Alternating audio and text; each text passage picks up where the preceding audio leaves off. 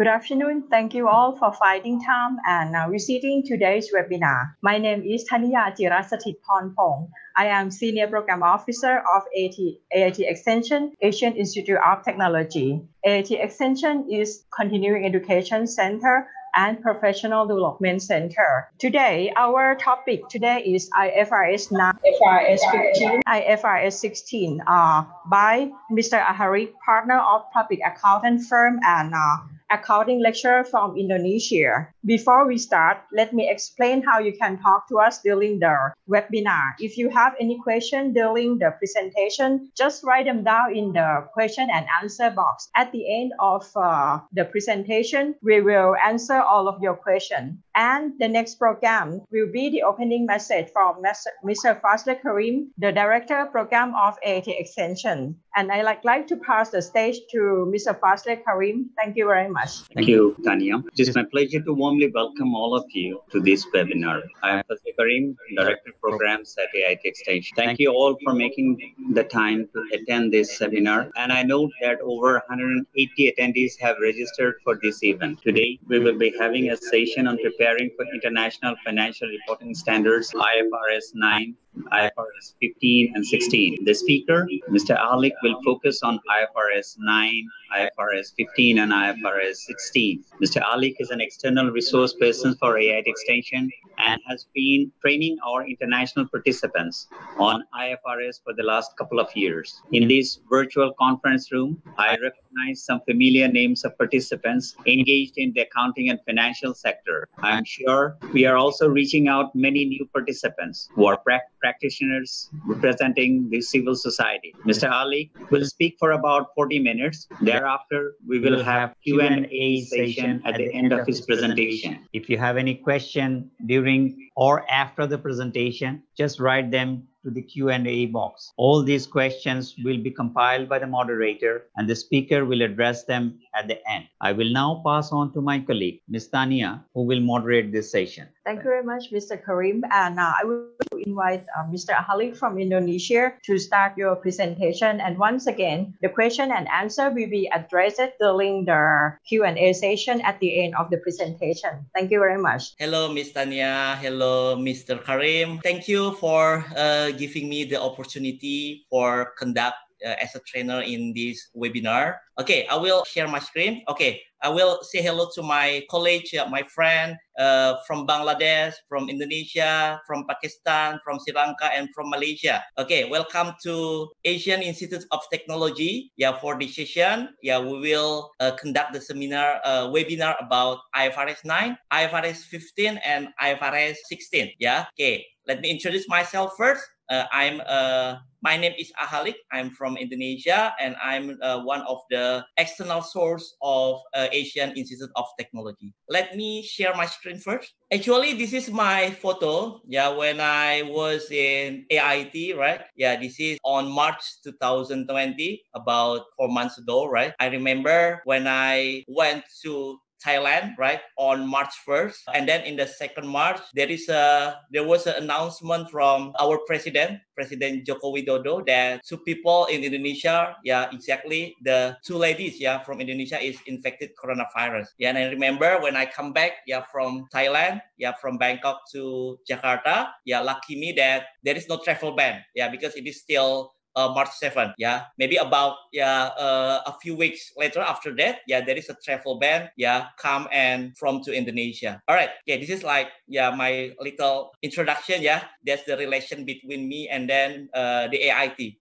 I'm so miss Thailand. I'm so missing the AIT, yeah, with the green environment and then the cozy place to study, yeah, and so on and so on. All right, okay, I will start with the IFRS 9. Yeah, that is a financial instrument. Yeah, so there are 3 big standard. Yeah, IFRS 9 that is about financial instrument. IFRS 15 about revenue from contract with the customer, and then IFRS IFRS 16 about the links. Actually, this is the big standard, yeah, in the accounting world, yeah, especially, yeah, like in ASEAN country, right, yeah, that must be implement IFRS, yeah, because actually previously, our accounting standard refers to US GAAP or American standard. Now our standard, yeah, refers to European. Okay, so that's why it is not easy, yeah, to adopt something new, right? Okay, so the IFRS 9 itself, yeah, it is valid effectively in 2018. Yeah, IFRS 15 in 2018 also, and IFRS 16 in 2019. Yeah, but in every country, the date for the effectively valid is different. For example, like in Indonesia, right? Yeah, the IFRS 9, IFRS 15, and IFRS 16 that was effectively valid on January 1st, 2020. Yeah, so that's why this is the big standard. Yeah. Additionally, there was COVID-19, right? The pandemic COVID-19. Yeah, so that's why, yeah, this standard is valid at the time the COVID-19, yeah, in the pandemic. All right, so let's start with the financial instrument, right? Okay, financial instrument. Actually, what is financial instrument? Yeah, what is financial instrument? We often hear about financial instrument. Okay, based on the standard, based on the theoretical, yeah, in the IFRS 9, a financial instrument is any contract that gives rise to blah blah blah blah, right? A financial instrument is any contract, yeah, that gives rise to. Okay, take a look at this. The financial asset of one entity. Okay, this is the, let's say, assume that this is a one entity, right? Yeah, financial asset of one entity and financial liability or equity instrument of another entity. All right, take a look. Yeah, look, there are two parties here. Yeah, two parties. Yeah, they make a contract. Yeah, at the time, one party recognize it as a financial asset. Yeah, so there will be another party, the contra party, the opposite party. Yeah, will recognize it as a financial liability or equity instrument. All right. For example, yeah, this is the category in financial instrument. Yeah. Let's say when you have, the category of financial instrument in the primary instrument. Yeah, actually we have primary instrument. Yeah. As we can see that every company has a financial instrument, from the simple things to the complex thing. Yeah, but I'm sure that every company, yeah, has financial instrument. All right. The first financial instrument, yeah, the category is a primary instrument. All right. Okay. Let's take a look the example. For example, when you have cash on bank, all right. Okay. When you have cash on bank, so there will be another party. Yeah. Okay. Exactly the bank, right? Yeah. The bank will recognize it as a payable, yeah, to bank customer. All right. When you have a cash on bank, yeah, so there will be another party, yeah, that is a bank, will recognize it as a payable to the customer, payable to the bank customer. So look, there is a two party here, yeah. Okay, the second one is a receivable. When you have receivable, yeah, so there will be another party, yeah, recognize it as a payable, right? Okay, so that once again, this is the contra party. There are two parties involved. Yeah, in this case, yeah, when you have receivable, there will be another party will recognize it as a payable, right? The next is investment in bonds. Yeah, when you have investment in bonds, yeah, so there will be another party will recognize it as a bonds payable, right? So the issuer of the bonds, yeah, the issuer of the bond will recognize it as a bonds payable. Okay, and then the last one, when you have investment in stock. All right. So there will be another party will recognize it as a capital stock, right? Okay. So this is the example of the primary instrument that I'm sure that every company has financial instrument, from the very simple financial instrument to the complex financial instrument. Yeah. Let's say we have a cash on bank. At least we have cash on bank, right? Or at least we have a receivable. Yeah. Because we make the selling transaction. Yeah. Every company is selling something, right? Okay, so there will be a receivable on that. So the receivable is a financial instrument. Yeah, cash on bank is a financial instrument. Yeah, so that's why, yeah, the financial instrument, yeah, will guide you about how's the accounting treatment, yeah, related to the financial instrument, right? Okay, next, the secondary, yeah. So there is a primary and also there is a secondary financial instrument. Yeah, there is a secondary financial instrument. Okay, the secondary financial instrument we can call as a same. Yeah, there are two parties involved. Yeah, the secondary financial instrument we call as a derivative. Yeah, so same. Yeah, when one party recognized as a derivative receivable, there will be another party who will recognize it as a derivative payable. All right. Okay, one is a derivative receivable, and then another will recognize it as a derivative payable. All right. Okay, so what is derivative? Yeah, derivative as a secondary financial instrument. Yeah, what are they? Yeah. Okay, what is it? Take a look. What is derivative? Actually, the derivative, yeah, derivative is okay. Before we go to the definition of the derivative, look at this item. Okay, look at this item. Yeah, this is oil, right? The oil, the gold, the corn, copper, right? Okay, and then also the foreign currency like a US dollar, baht Thailand, yeah, Indonesian rupiah, euro, and so on and so on. Yeah, and also this is the share price. All right, this is the share price, and also there is a interest rate and the indices or index, right? Okay, what are the characteristic? Yeah, what are the characteristic? What is the similar? What is the similar things about them? Yes, yeah, the similar thing about them, they are fluctuative, right? Yeah, they are fluctuative. Yeah, like the oil price. The oil price is up and down. Yeah, and also the foreign currency also up and down. Yeah, the share price is up and down. Yeah, interest rate. Yeah, like LIBOR, London Interbank Overrate. Yeah, Singapore Interbank Overrate. Yeah, and so on and so on. The interest rate also up and down. Yeah, and then the indices, the index. Yeah, the index is also fluctuative, up and down. All right. Okay. So because the some things here, these things are fluctuative, right? Okay. Because it is fluctuative, so that's why. For example, when you have payable or receivable, when you have payable or receivable, let's say when your company made export and import transaction, let's say your company made the export and import transaction. So that's why you will need a foreign currency to settle your liabilities. When you have to settle your liabilities in foreign currency, you need more currency. You need to buy the foreign currency, because the foreign currency is up and down. So you need your company facing the risk, all right? Okay, the risk from the increasing of the foreign currency. So your company facing a loss risk, because there is a possibility the foreign currency will go up, and then your company will get lost. So that's why your company facing a risk. Not only on the foreign currency, for example, you need a direct material. Let's say your direct material is oil. As we have known that the oil price also up and down. So your company also facing a risk. Because of the fluctuation of the all of this thing. So we call all of this as a underlying item. All right. Okay. Next. So this is the definition, right? The definition of the derivative. It's a contract. Same.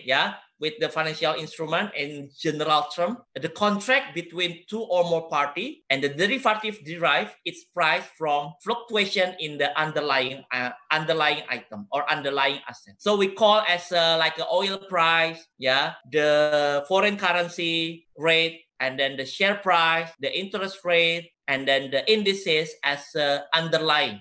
So the value of the derivative, it depends on the underlying. The gain or loss that you will get, that depends on the underlying item. Okay, next. So what is the purpose of the derivative? What is the purpose of derivative? Okay, the first purpose of the derivative is for the speculative. This is like same like when you are taking a bet, when you are taking a bet in a soccer game, so the soccer game, there is uncertain soccer score, okay, so we can assume that the score in the soccer, as the underlying, because it is uncertain, so it becomes the object of the speculative. So you're taking a bet, for speculation. All right, okay, so this is like taking a bet, right? Okay, so the purpose of the derivative, the first one is for the speculation, So you take the opportunity, you take the advantage, from the up and down of the underlying item. The second purpose of the derivative is hedging. That's a hedging. For example, as we have discussed before, when you have payable, or receivable in the foreign currency, right? So you are facing a risk, Let's say you have payable in the foreign currency, you have a risk, to get lost, in the future because of the foreign currency, let's say, is going up.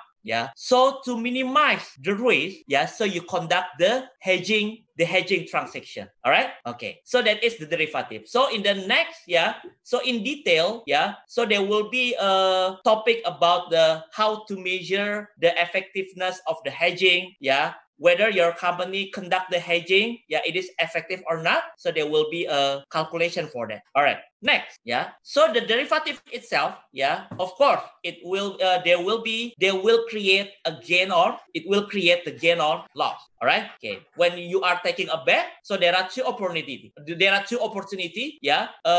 got gain or you lost. Same like hedging too. Okay. There are two opportunity. Get a gain or a loss. Because this is something like taking a bet. All right. Like you play in the casino, right?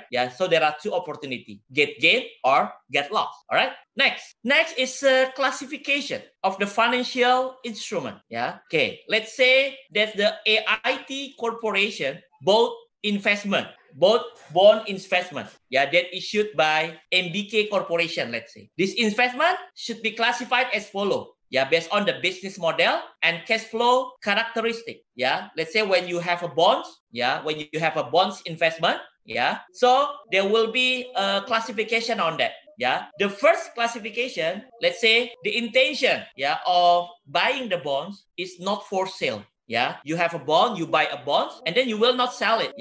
You will hold these bonds until it is mature. Same like when you buy a car, and then you will use the car for your daily activity. So you will hold this car. You will hold this car until the useful life is ended. All right. Okay. So this is not for sale bond because you will hold it until it is mature. All right. Okay. So we call it as a amortized cost. Same like when you buy a car and then you will use it. So of course you will depreciate it. All right. Because the value of the car, will not be same, as the first time you bought it. All right. Okay, so it is amortized. It is amortized cost. The second one, you buy a bond, the investment in bonds, that your intention in the future, you will sell it, while you will hold it and then you enjoy with the interest, right? Because the bond will give you an interest, right? You will hold it, but there is the intention you will sell it one day, to fulfill your liquidity. For example, when you need money, when you need a fresh cash, right? You will sell your investment in bonds. So we call it as a fair value through other comprehensive income. So this category of the bonds is a FVT OCI or fair value through other comprehensive income. And then the last one, is when you buy a bond, the intention is you will sell it, immediately. Let's say you buy today and then you will sell it tomorrow, or even you buy in the morning and then you will sell it in the evening. All right, So this kind of bonds we call it as we will categorize as a fair value through profit and loss, because you expect that you will get gain, immediately, through selling of this bond. All right, okay. So this is the classification of financial instrument based on business model and cash flow characteristics. How about if you have investment in stock? So that as we have known that a stock, there is no maturity date, right, for the stock. So the stock will be classified as a FVT OCI or as a FVTPL, yeah, because there is no classification amortized cost for investment in stock. So there are only two categories for investment in stock. All right. Okay. Next. Okay. This is the summary of the financial instrument category in the financial instrument. Okay. There are category. Is it amortized compared to fair value? And then how about if there is a gain or loss from the comparing to the fair value? Okay. Take a look. For example, like amortized cost. Yeah. Pretending that you buy a car. Yeah. And then you will use your car for your daily activity. Will you depreciate it, your car? Yes. Yeah. So it will be amortized. Yeah. Will you compare your car value to the fair value? No, you don't care about the fair value because you will use your car until it is mature, until the end of the useful life. Yeah. So it will be not applicable, right? Gain, how's the treatment from the gain or loss? It will be not applicable because you don't compare the book value of the car with the fair value. You don't care about that. FVTOCI, will you amortize? Yes. Yeah, because while you're using it, yeah, so you can sell it. Yeah. Compared to fair value, of course. Yes. Yeah. When there is a difference between fair value and then the book value, you will recognize the gain or loss to the other comprehensive income. All right. And then the third one is FVTPL. Yeah, this is like the intention you will buy, sell, right? Okay. Yeah. Will you amortize it? No. Yeah. Like pretending you buy a car. Yeah. But the intention of buying the car, if you want to sell it immediately. Yeah. So like you are as a entrepreneur in the car showroom, right? You buy a car. That the intention of you buying a car, you want to sell it again. Okay. So it will not be amortized, right? Compared to the fair value, of course, yes, right? And then the gain or loss from comparing to the fair value goes to the profit and loss. Yeah. Okay. Next, now we goes to IFRS. Oh yeah, another things in the IFRS 9, yeah, is about expected credit loss or allowance for impairment loss. Yeah, in IFRS 9 for receivable. Yeah, when you have receivable, all right. When you have receivable, let's say, yeah. Okay, in the IFRS 9, you will categorize your receivable into three categories. Yeah. Okay. You will categorize your receivable into three categories. Yeah. The first category is a stage 1.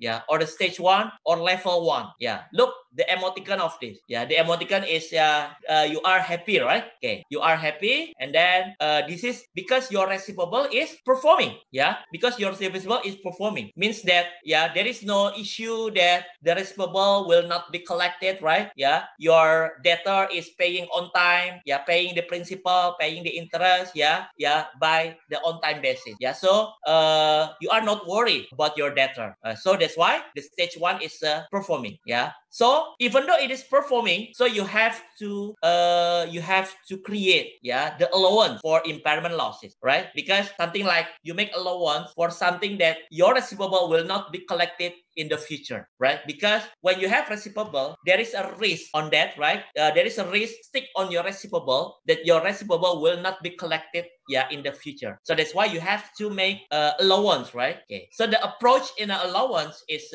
using 12-month approach. Okay. The second one is stage 2. The stage 2, look the emoticon. So you start to be worried, right? Yeah, because your receivable is credit risk is significantly increased. Let's say your debtor is late. Yeah, pay you late. All right. Okay. It must be you have to you must receive it. You must collect it on January 30. Let's say, but your debtor pay it on March, right? Yeah, so you are starting to be worried about it. Yeah, so it will be in stage 2. So that's why logically, when the stage 1 is must be you have to create impairment losses, allowance for impairment losses. Yeah, okay. So the stage 2, you need more impairment losses on that. Yeah, you need more allowance. Yeah. Furthermore, the stage 3 is look. It is started to be you scream, you stress, right? Because your receivable, the due date, the aging of the receivable more than 90 days. It is late more than 90 days, let's say. So you are still screaming about it. Yeah. So this is we call as an impairment. Yeah. So the impairment itself, so you have to create also the allowance for impairment loss. So from the stage 1 to stage 2 and stage 3, every stage you have to create the allowance because there is a possibility that your receivable will not be collected. All right. Next, we goes to IFRS 15. That's the revenue from contract with customer. Okay. Actually, there are 5-step model for revenue recognition. There are 5-step model for revenue recognition. The step 1 is identify the contract with with the customer. Okay, so this is actually this topic, this standard, focus on how you recognize the revenue, when you recognize the revenue, and then how much you recognize the revenue. Okay. The step one is identify the contract with your customer. Every contract has a different right and obligation. The step two is identify the performance obligation in the contract. What is your obligation on that? What is your obligation in the contract? And then also in every obligation, of course, there is a transaction price. How much the price, related to the obligation that you have to fulfill. And then step four is you allocate, the transaction price to the PO, or performance obligation. And then the last one is you recognize the revenue. Okay. So actually in IFRS 15, there are two methods to recognize the revenue. There are two methods to recognize the revenue. The first one is recognizing revenue by overtime. Look, this is like a ruler. Okay, you recognize revenue over time during a period. The second one, you will recognize the revenue at the point in time. Only on the certain date. You recognize the revenue. Okay, look. Okay, this is the criteria to recognize revenue by overtime. Okay, look, the example. I will give you the example. The airline case in 2018. I will not mention the name of the airlines. This is happened in the Asian country. Airline case in 2018. Let's say, step one is identify contract with customer, right? Okay, for example, Koala Airlines, let's say made a contract with AGH company on October 1st, 2018. Koala Airlines made a contract with AGH company on October 2018. So this is the step one. Identify the contract with your customer. Okay. The contract, let's say, related to the installation of Wi-Fi in plane for Koala Airline. Let's say, like in the airlines, to go abroad, right? So there is a Wi-Fi in the airline. So this contract between Koala and the AGH related to the installation of Wi-Fi in the plane for the Koala Airline. Okay. Now take a look at step two. The step two, identify the PO or performance obligation in the contract. Let's say the AGH company has a right to install the Wi-Fi supporting system in the plane, and then the Koala Airlines has obligation to give a right to AGH company. Step three, determine the transaction price. Let's say the Koala Airlines will receive contract fee within 15 years for 2,239,940,000. Okay, 239,940,000. This is the contract for the 15 year. Okay, look, step four. Step four is allocate transaction price to the performance obligation in the contract. All right, because the contract is for the 15 years, so the fee per year contract should be 239,940 something. Over 15 years. So the every year, the Koala Airlines can recognize revenue 15,966,000. All right. Okay. It should recognize per year 15 million something. All right. Okay. And then because look, step five is the recognize revenue when or as the entity satisfies a performance obligation. Okay. So the revenue should be recognized in the Koala Airlines in 2018 is only 2 months, right? Okay. Because the contract is starting on 31st October or November 1st. November to December. So the revenue recognized only 2 months. Okay. So 2 over 12 times 15 million something. So the recognition of revenue in 2018 should be 2,600,000 something, right? While the Koala Airlines journalized as follow. Look, okay, AR or account receivable to revenue 239. So this is the big mistakes, right? This is the big mistake, because you recognize revenue, very, very overstated, all right? It should be 2 million something, but you recognize 239, So your revenue, or your profit is overstated in 2018, So as we have now that in this case, the airlines get a penalty from the government, and all of the director, all of the committee that signs in the financial statement, get fined, get penalty from the government, and also the public accountant firm that make the audit, to this company, get a penalty also. All right. Okay. So this is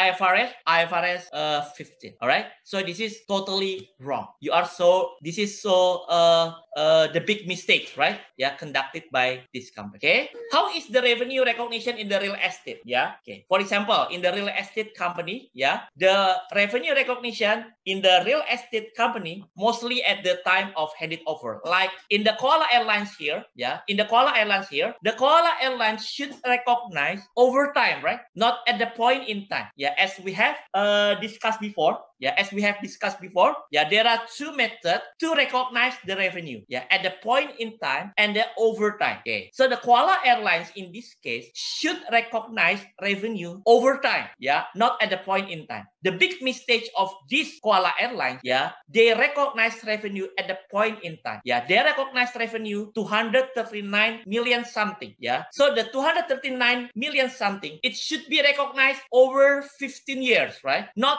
at the point in time. Yeah, so this is the big mistake, yeah, for the Koala Airline. Okay, so what is the impact to the another? What is the impact of the IFRS 15? Yeah, to the another industry. Let's say in the real estate industry. Yeah, how is the revenue recognition in the real estate industry? Right? Okay, so the impact is previously the real estate industry can recognize revenue by overtime based on the progress. Right? Yeah, let's say your progress is 30%, so you can recognize revenue 30%.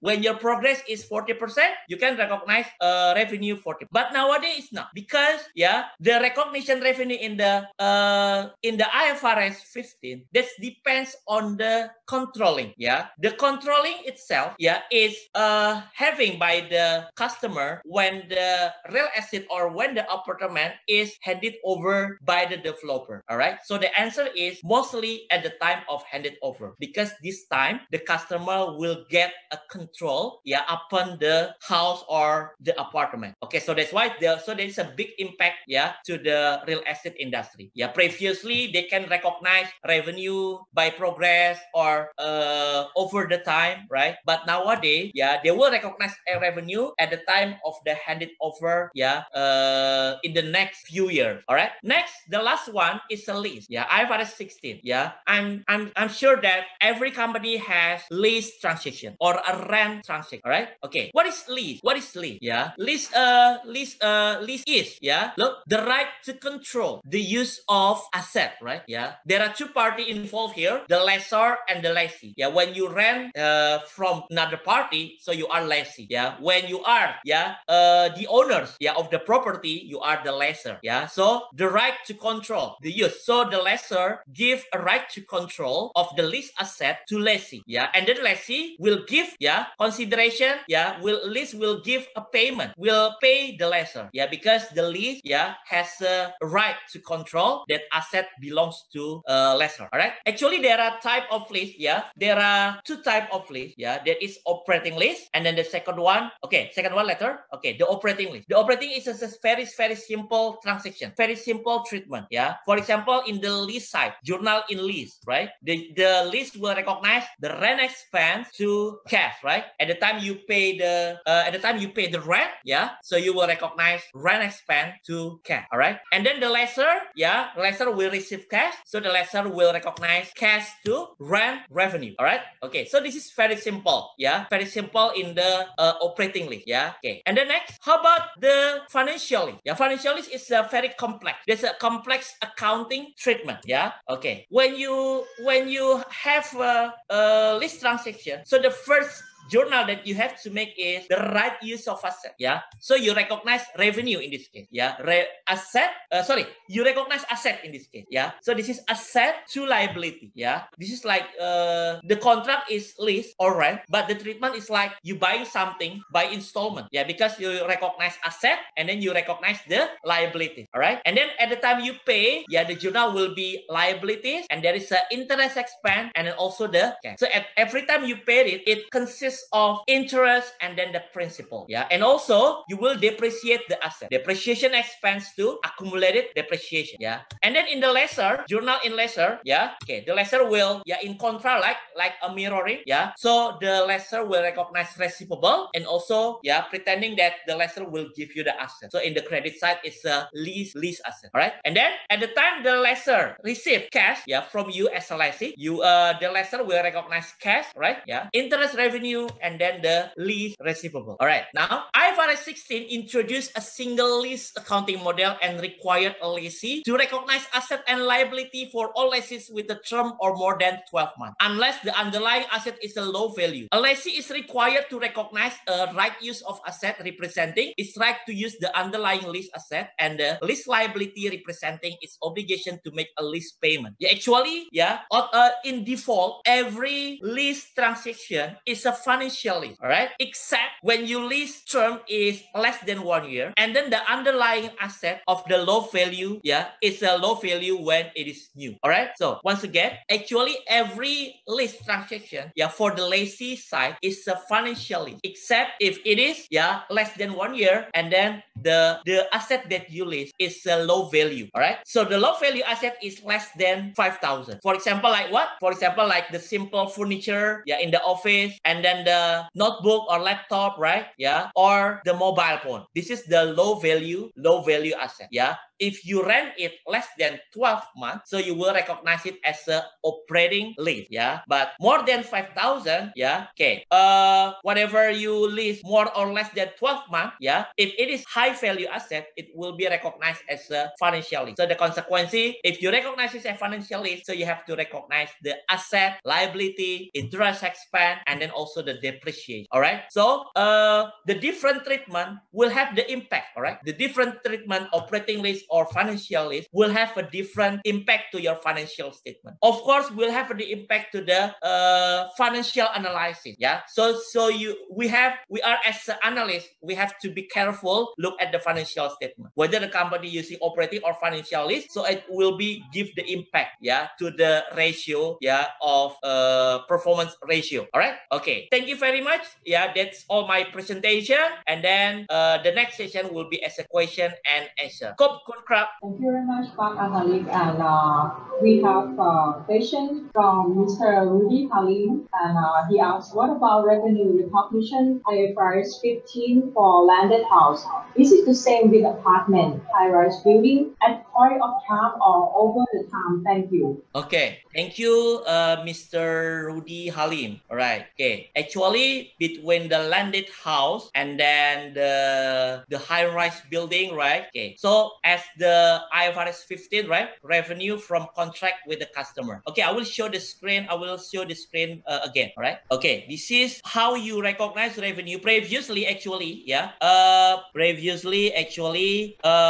for the developer, previously, using the old standard, the developer can recognize revenue, based on the percentage of completion when some requirements are met. For example, when you have received at least 20% of the down payment, at least you have received 20%, and then the foundation, the structure of the foundation of the building already finished, so you can recognize revenue based on the percentage of completion. But nowadays it must follow the rule, it must follow the principle in the IFRS 15. All right, okay, so you can recognize revenue when customers simultaneously receive, consume as the entity perform. In the high-rise building or in the landed house, okay, you will consume, you will receive or consume, when it is handed over, when not at the time, during the progress. So the first requirement is not fulfilled. The second one, entity create or enhance an asset and customer control it during the process. Indeed,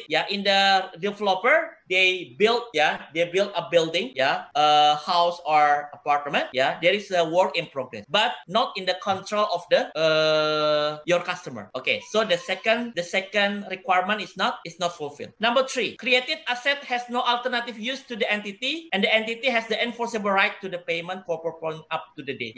If your contract is very strong, that you are sure that you will not have alternative use for the apartment that you build or the landed house that you build, if you don't have any alternative use as a developer, and then you can force the customer to pay it, so you can recognize revenue based on the percentage of completion. But nowadays in the practice, you still have alternative use. For example, even though the customer already choose the unit that for example, I choose unit number 1, so the developer can change it, a developer can hand it over to the another customer. All right, so it is based on the contract. I don't say it is you cannot recognize revenue based on the percentage of completion, but that is depends on the contract. If you are as a developer and then you are sure that your contract is very strong to not have the alternative use for your progress or apartment or landed house, and then you can force the customer to pay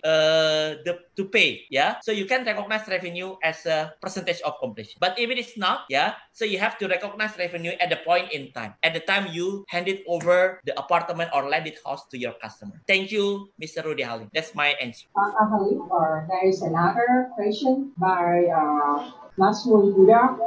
Yes, IFRS are implemented by all of organizations. What are reasons behind that? Oh, all right. Okay. IFRS is become the global standard. IFRS becoming the global standard. Like if we have known that like a G20 countries, right? It is consists more than 20 countries actually. The 20 countries itself, the 20 countries itself is already committed to adopt IFRS because G20 countries here contribute to the economic world about 75 until 85%. So can you imagine? The superpower country like the US, like a Japan, like a China, like a UK, Germany, Korea, Japan, right? They commit to adopt IFRS. They commit to adopt IFRS. So the big country in the world adopt IFRS. So it will enforce the another country to adopt IFRS. Because you are not living alone, right? In this world. Some country has, for example, like a branch, or the subsidiary in another country, or your company is listed in another company in the stock exchange in another company, right? That mostly the superpower countries in this world adopt IFRS. So that's why we don't have any choices. Like in the ASEAN group, right? The ASEAN is a developing country, so we don't have any choice to adopt IFRS also, to make the harmonization between one country to the another country, between one company in this country to the another company in another country, will have the harmonization in the accounting standard. That previously our accounting standard mostly refers to the US standard, but nowadays it's a IFRS. So that's why not only as a commitment of the G20 country, the IFRS itself has the higher quality, the better quality rather than the US GAAP. For example, the better quality in the fair value measurement. When you use the fair value measurement, so it makes your financial statement will be more relevant, rather than you use the historical cost, because historical cost is the past, right? That's the historical. We need current situation. That's the one of the characteristic of the IFRS is using fair value. So we can realize that IFRS has a better quality than the previous standard. One is about the fair value. The second one about the principle base, right? So it will need the professional judgment. It is not rigid. The IFRS, the standard itself is not rigid. Like the US GAAP. The US GAAP is so rigid. Like a 1 + 1 = 2. So this is rigid, right?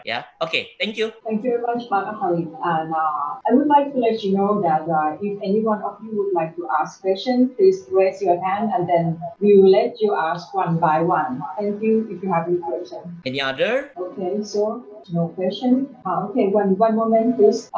There is a question from Jennifer. How is the calculation of the cost of impairment for accounts receivable? All right. Calculation of the cost of impairment for accounts receivable. All right. Okay. The calculation for the receivable. Okay. So actually, the calculation for the impairment for the receivable we call as an expected credit loss model. So you can use the historical data. From the historical data, you have a data about how many percentage of your similar debtor has the probability of default. Default means is is default mean that your receivable cannot be collected. Let's say because your debtor is bankrupt, have facing the financial difficulty and so on and so on. So that's why the to calculate the expected credit loss or impairment based on the historical data, you have a percentage.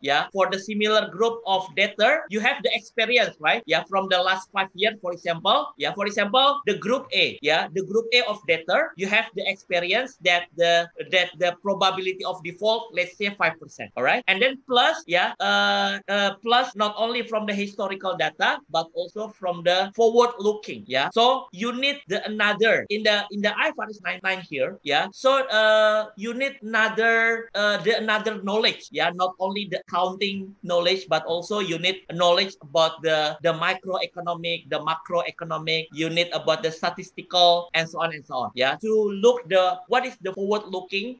Upon your debtor. Because you estimate what will happen in the future related to your debtor. Regarding the, let's say, regarding the economic situation. So not only from the historical data, the percentage from the historical data, but also from the forward looking. Okay, thank you. Okay, thank you very much, Pak Ahalik. There is one person, Mr. Reggie, raised his hand, and I will allow him to ask your question. Okay, right. Reggie, please. Mr. Reggie, would you like to ask question? Okay, unmute your speaker, please, Mr. Reggie, if you like to ask question. Otherwise, I will pass to another two questions. Okay, Pak Ahalik, there are two more questions. The first one is from Mr. Bokhari. He asking, when comparing IFRS and GAAP, what are some overall key differences we should be aware of? Okay, so the difference between the IFRS and the US GAAP are the basis, right? For example, like the US GAAP, the basis for the US GAAP is a rule base. Rule base is like 1 plus 1 equals to 2. That is a rule. But the IFRS is using the principle base, like a 1 plus 1, it can be equals to 1.8 to 2.2. So as long as the result, the condition, is a between 1.8 until 2.2. So our, for example, for me, from the side of the company's condition, 1 plus 1 equals to, let's say, 1.8. And then from the side of your company, 1 plus 1 equals to 2.1. Okay, because our result is in the between, all right, so our decision is same. So we need the professional judgment. So something that we have to aware in the IFRS is using professional judgment. There is a touch of the professional judgment. So that's why, to make the professional judgment, you need proper experience, you need proper learning, and then training, and then education, and so on to make the proper professional judgment. So the keyword to learn about the new IFRS standard is a principle base. Okay, so there will be no like 1 plus 1 equals to 2. All right, okay, so you need professional judgment because IFRS will only give you the criteria. The criteria, let's say, for example, like 1 plus 1 equals to 1.8 until 2. So in the criteria between them, so you need the professional judgment. Thank you. Okay, thank you very much, Pak Ahalik. And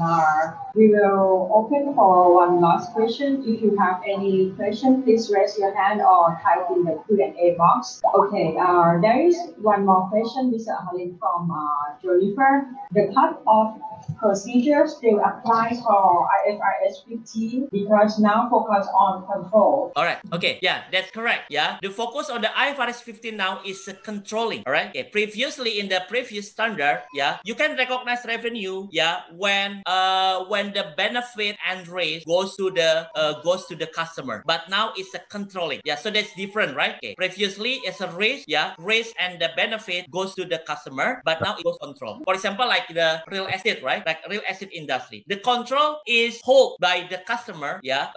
When the real estate, the building or the apartment is handed over to the customer. So that's why mostly for the real estate developer, they will recognize revenue at the time of the handed over because it will transfer the controlling from the real estate to the customer. Thank you very much. Thank you very much, Pak Ahalik, and I hope that will be the last question. presentation. If you have any more questions, please send to us. We will address to you by mail. And right now, I would like to invite Mr. Karim to close the session. Thank you. It has been a pleasure to be with you. Thank you all for your patience and understanding. Please be reminded that the full recorded version of this webinar will be shared to all the participants through email. There were a few more questions which Mr. Ali could not address within our stipulated time. We will compile them and post it to the participants. We will continue our webinar series on different topics in the next few weeks. The announcement will be posted in our website. During this pandemic period, apart from the webinars, we are arranging online trainings on similar topics, which we will post it in our website. Please feel free to contact us if you are interested to attend any of those trainings. Especially an online training on IFRS will be arranged in September. We invite all of you and other interested participants to join the online training. The next training series on IFRS will be as shown on the slide. IFRS 9, IFRS 15, IFRS 16 schedules. That means we will have 3 sessions. One will be on IFRS 9, the other one will be on IFRS 15, and the last one will be on IFRS 16. So these 3 training program will be 1 day's program. It will be 3 hours each. So those who are interested, please contact us and we will send you the details of all those training programs. My sincere thanks to Mr. Ali for his valuable presentation and sharing insights on the topic. I would like to extend my profound thanks to our technical staff and our colleagues at AIT Extension for their wholehearted support and cooperation. A special thanks to all the participants for their patience, understanding, and engagement. I will sign off by wishing you a wonderful day today. Stay healthy and stay safe through this challenging time. Thank you.